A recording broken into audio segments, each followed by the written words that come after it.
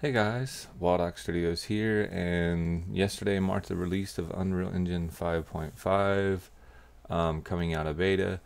And one of the first things out of the gate that I've noticed is that the NuGet for the .NET update seems to have some issues. Now, this isn't going to keep you from building a project, but you will see this error listed.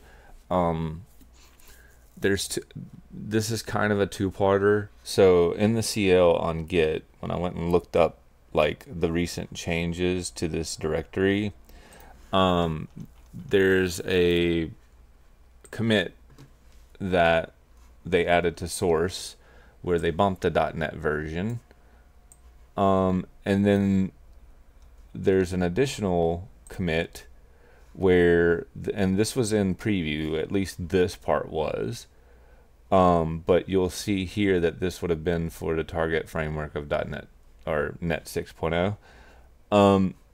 They added this new mutable folder here, and I'm not quite sure. I did go ahead and comment here that I've found the fix for this. I'm not sure if it's, I don't recall seeing this issue in preview. It may have been there, but now that I've updated my machine, I can't go back on this particular machine to find out its behavior. But what I can tell you is if you go to the mutable folder, which is located underneath the automation tool mutable, and you change this read-only value and apply, and then exit out of the solution that you have and reopen it, let me see, that should resolve this issue for you guys.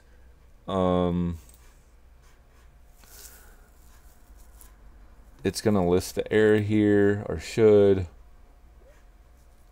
but once you change that and it finishes the restore here, it should clear the error log out for you. So what's happening is it's a partial restore. It gets to the cache location in that mutable directory. I guess maybe the build pipeline, because they added, as far as I can see, they added this directory to the as the output path here. Maybe it wasn't part of like a permissions automation procedure that they had, or it wasn't part of a recursive function because it's a new path. I don't know, but for whatever reason, this is what we got, and this is how you resolve it. Yeah, hopefully that helps you guys. Remember to like, subscribe. Thanks to all the Patreon members out there. Thanks to all the Discord members for the Wild Ox Studio Discord. Keep the suggestions and videos, keep the request and video suggestions coming. Till next time, toodles.